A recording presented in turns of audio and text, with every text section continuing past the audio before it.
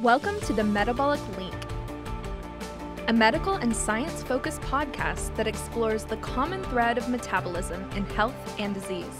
This is where science meets society.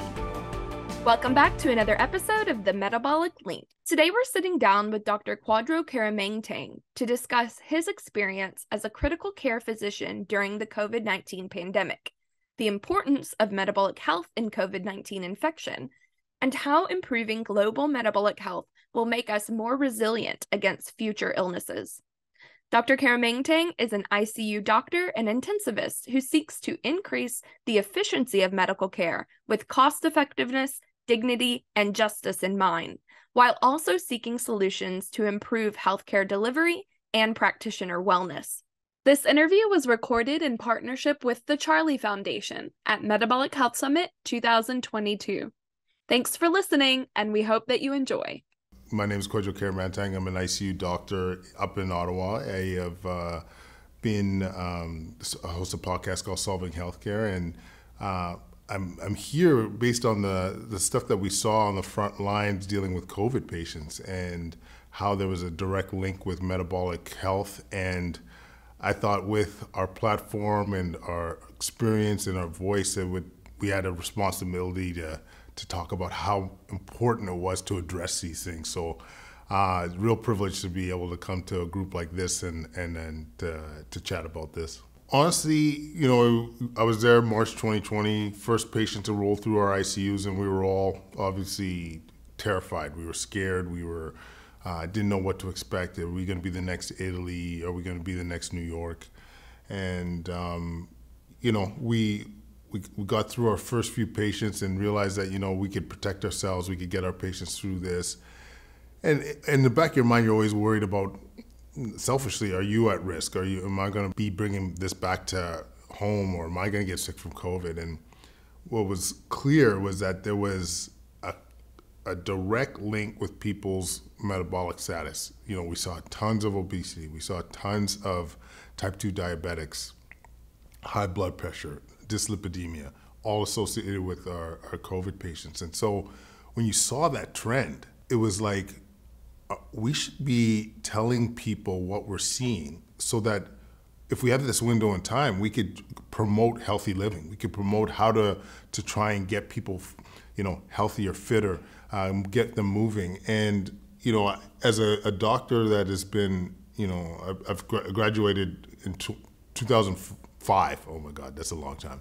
And a lot of these concepts were foreign to me, like learning that, you could reverse type 2 diabetes through whether it's fasting, low carb, or keto, and how quickly some of these ailments can be reversed. I was like, let's advertise this, let's talk about this, let's promote this. Unfortunately, I felt like it wasn't something that was well received or wasn't well adopted in mainstream media. So, we thought, go through other channels, go through the podcast, go through social media to really kind of address these things. And I think, being here, you realize how many like-minded individuals there are and people that are wanting to promote healthy living, improving metabolic disease, and so a real privilege to be here. And I'm learning a ton already.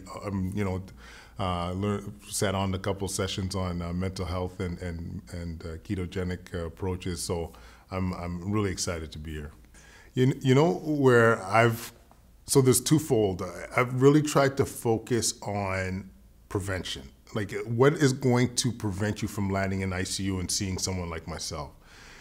And this is where we're feeling the most motivated. Like, where we look, like, to me, it's always about reverse engineering who's most likely to land. So we see a lot of, patients that are marginalized communities that, poor access to quality food, poor access to, community services and to promote, active living.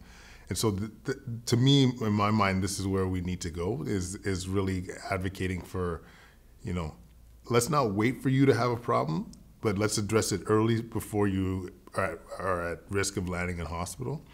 And then recently we're looking at, within the ICU, asking ourselves, is there stuff that we could do that are, from a nutrition point of view, that could optimize their chances of recovery? So we're entertaining a study now of time-restricted eating. So right now in critical care, it's 24/7.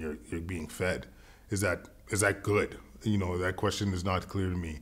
Can we promote less inflammatory, like less seed oils, lower carb meals when it comes to feeding our folks in hospital? So these ideas really haven't been explored to a great degree within critical care, but certainly, our group with our research experience are looking to explore these things. And my spidey sense, I do wonder if there would be some benefit, like maybe not a huge benefit, but there would be some patient groups that would benefit from an approach that is less inflammatory when it comes to critical care, because everything that lands you in ICU is related to inflammation. Like honestly, like COVID, we'll talk about at some point, but pneumonia, sepsis, strokes, bleeds in your brain, like all that's related to inflammation. So if we could look at ways of reducing that, I think it would benefit our patients. Yeah, this was a huge aha moment for me, because we would see a lot of metabolically unhealthy patients that come through the ICU for different issues, but we just kind of accepted it as that's reality. But COVID, we would have patients of all ages. Like you would see in the news,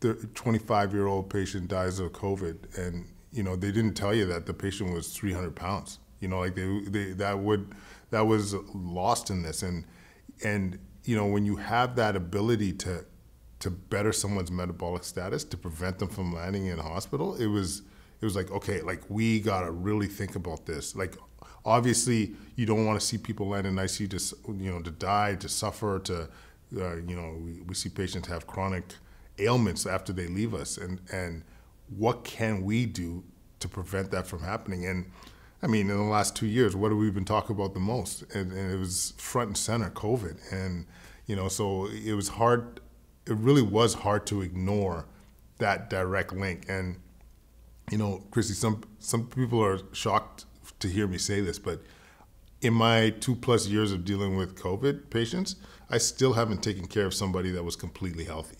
Like I still haven't seen a completely healthy person with no risk factors land in an intensive care unit. And so with our world turned upside down as a result of COVID, this was a huge wake-up call. Like it was a huge wake-up call that, we need to highlight this, and by highlighting it and doing something about it, not only are we reducing people's chances of landing in a hospital from COVID, but you're reducing their risk of, cancer, improving their cancer outcomes, stroke, heart attacks, kidney disease, all these things that you could, mental health, all these things we can improve by making a move towards improving people's metabolic health. So massive wake-up call. I want us to make it more, to promote it and make it more accessible. So for me, it comes down to increasing awareness and increasing access. And one of the areas of research for my group is, how to make healthcare dollars go further, like how to be more efficient with our healthcare resources. And one of the things I highlight in our talk is that, an ICU admission from COVID cost the system over $50,000. And you could imagine what you could do with that amount of money if you could make community centers for kids to make sure they have access to exercise and activities, having education from a nutrition point of view, making whole foods more accessible and cheaper, having access to health coaches, to quality dietitians that can really promote the importance of food quality. Like there's so much we could be doing if our resources were diverted, and I could promise you it would be way more efficient in terms of healthcare spending. That I would love the future to look like that, to really focus on healthy living, making gyms more accessible. I don't know how it is in California, but in Ontario, where I'm from, gyms aren't cheap. and a lot of people would benefit from regular exercise, the community that it can be built from that. So to me, putting more eggs in that prevention side than we had in the past. Thanks for listening to this episode of the Metabolic Link. If you're enjoying this podcast, please share, subscribe, follow, and leave us a comment or review on whichever platform you use to tune in. We hope you'll join us next time.